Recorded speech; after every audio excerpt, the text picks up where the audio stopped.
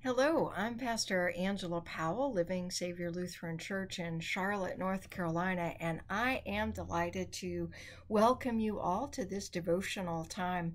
I'm not going to be preaching on Acts 17, which is one of our readings on Sunday, May 17, but I did want to share something that I've learned about that with you, so that you might have some food for thought, if you will, during these days. It's a good thing to know a little bit about the Acts of the Apostles, and so I'll be reading to you from the Message version of Scripture, but I wanted to kind of set the stage for you, and my notes are coming from a study that I've done, and some from Bishop Mike Reinhardt, and from several other resources. Paul, who we haven't heard a whole lot about in our worship recently. We had last week where he was there named Saul at the persecution and stoning of Stephen, and now he's in Athens, and we're kind of like, how did that happen?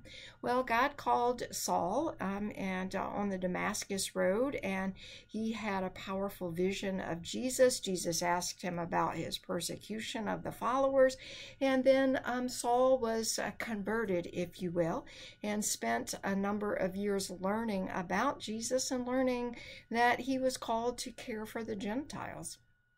We catch up with Paul on his second missionary journey, and it is assumed that about the year 50 AD or 50 CE, Common Era, Paul arrives in Athens. Now, Athens was considered the philosophical center of the universe, and here we know that in 387, Plato established a school right outside the city gates.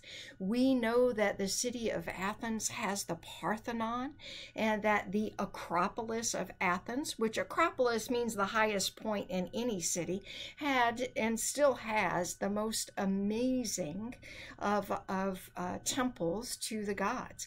So Paul has been traveling around. He has arrived in Athens, and he's waiting there for Silas and Timothy. And I want to read a little bit too from Scripture.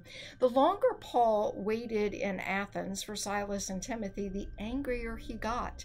All those idols, a junkyard of idols, the Message says that city was. And Paul discussed it with the Jews and other like-minded people at their meeting place. And every day he went out on the streets and talked with anybody who happened along. He got to know some of the Epicurean and Stoic intellectuals pretty well through these conversations, because these intellectuals loved to have conversation in the marketplace. That was the way that they spent their time. That was their entertainment. They had specific rules for how to do these conversations and things. And so some of them dismissed Paul, and they dismissed what he was saying as with sarcasm. Oh, what an airhead. But others listened to Paul go on about Jesus, about the resurrection, and they were intrigued. Because remember, this is a city that's full of idols.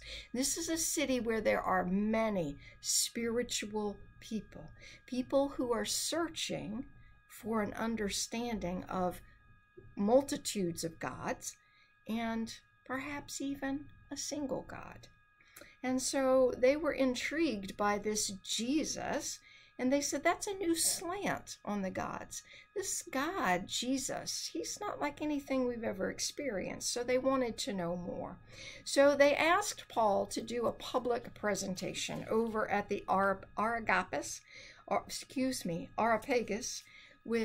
Areopagus, or Areopagus, and we also know it as a place called Mars Hill. And it was an outcropping from the Acropolis, and it is very rocky. If you go there today, you can see a plaque that has Paul's speech on it. You can walk up there and you can see what it was like. It's quite amazing to walk in the footsteps of Paul in Athens, to see some of the same sights that he saw. and to think that Christianity began in skepticism and spread like wildfire. So the reason they wanted to go up to the Areopagus is because things were quieter there. In the marketplace, there was all kinds of gossip, all kinds of talking, all kinds of shopping, and they just didn't want to go there. And so they wanted to understand more fully. And so instead of hanging with the tourists and hanging with the gossipers, they went to the place where you would give a public presentation. And so Paul laid it out for them. And I think that's the really important thing to think about. So as he's beginning to talk about this, there's a couple things that you need to know. Plato had the idea that virtue was its own reward and that righteousness was a human quality. Righteousness was something that could be learned. It could be enhanced, if you will. It was something that you could practice and work at. And now Socrates said that righteousness is beneficial to rulers, and others said, well, maybe not so much. But Paul, teaching for Jesus, said that righteousness, humans cannot attain it. Righteousness is not obtainable by humans.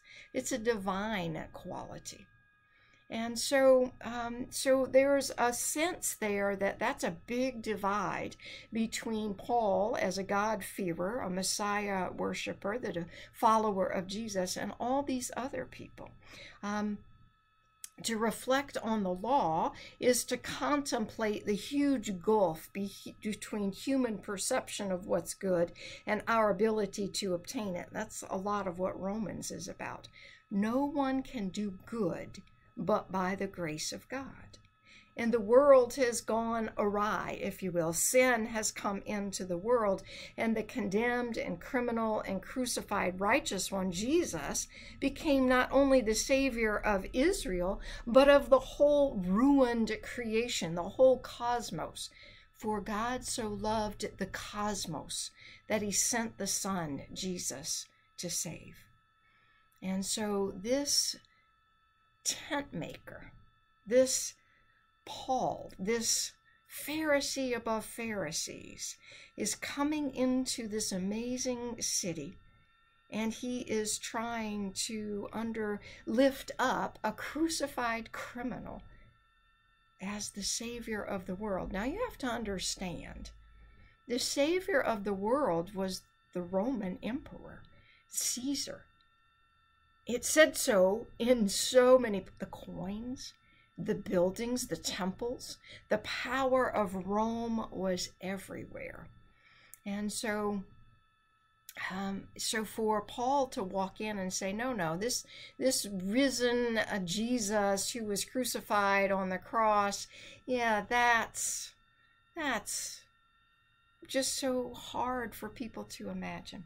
So Paul walks in, and rather than taking issue with their idol worship, rather than coming in and bulldozing down their faith and belief, he says, I see that this city is full of idols. And in fact, there's an altar to an unknown God. And I'm fascinated with all the shrines. And I see that you Athenians take your religion seriously, Paul says. And there's one, an unknown God, or as the message says, to the God nobody knows. Well, I'm here to tell you who that God is, so you can worship that God, the one who you're dealing with. This God, the unknown God, is the God who gives life. He doesn't live in a shrine.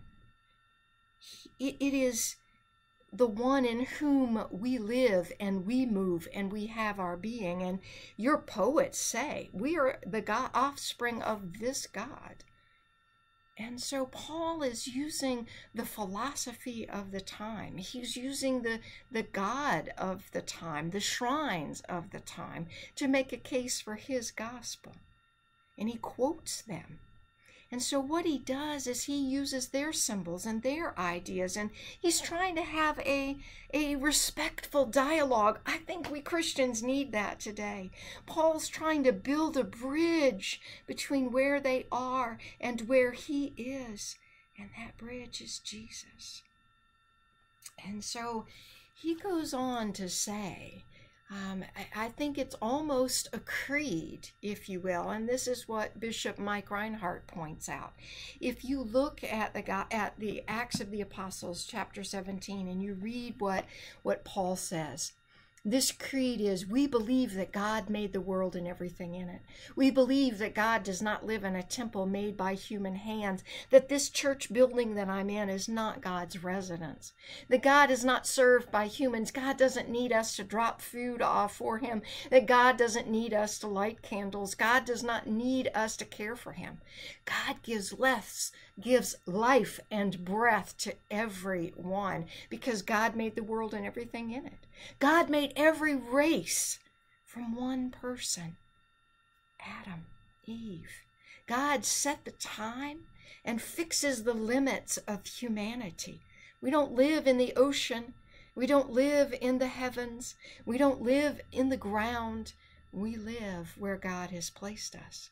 And God is hidden from us so that we search. And in fact, it says we grope. In the NRSV, it says we might even grope for God. Have you ever lost your glasses and you've had to grope around, or been in a very dark place? Maybe you've been camping and have no light, or your flashlight fell and now you're groping around. And so when people ask and receive and seek and find, and the door will be opened.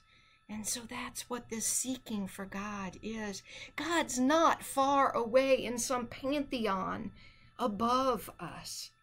God is with us, not far removed. In fact, God is in us. We live and move and have our being in this God. And we are God's offsprings, made so by the waters of baptism.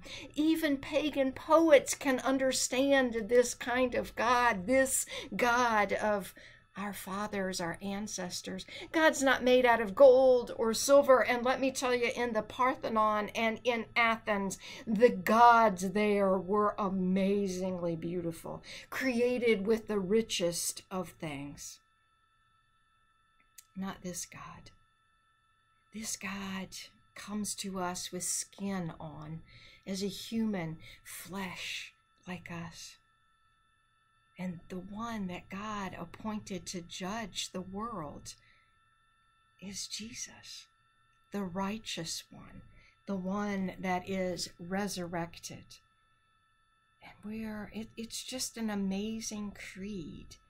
And so I just invite you to read this text, to think about how Paul comes into this city, a single voice, powered by the Holy Spirit, called to witness and to proclaim to the God that he knows.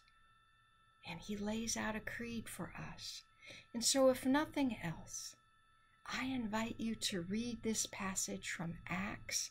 It's you can read the whole chapter of Acts if you want to get the whole feel for it, but it's actually the actual passage for this Sunday is Acts 17, 22 through 31.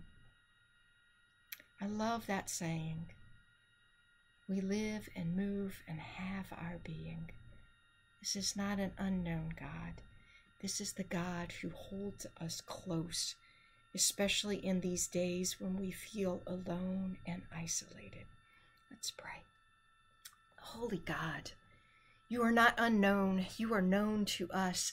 And yes, there are people in our lives and people in our world who do not know you. And so we ask that by the power of your Spirit, if we're called to proclaim who you are by your goodness to them, that you would give us the words to meet them where they are, that we would not crash and bulldoze and try to dismantle what they believe, but we would show them the beauty and power and amazement of who you are. We give you thanks that you are close to us as our own breath, and that your Spirit is with us always. You give us that Spirit. You call it the Paraclete, and that is the advocate, the comforter, the one who walks beside us, the one who helps us, the one who is with us, empowering us. And so as we come before you in humility, in worship, in praise, we give thanks to you. And we ask that you be with us. Show us your way. Guide us in your grace. Help us to live and move and be in you, in obedience and out of love, a deep and abiding love. And you say, if anything that you ask in my name, I will do. And so it is in the name of Jesus that we pray. Amen. Thank you so much for spending your time with me. Acts is an amazing book. And maybe one day you can travel to Athens and you can walk in the footsteps of Paul, because it is a life-changing experience. God's peace, may the power and presence of God, Father, Son, and Holy Spirit keep you now and forever. Amen.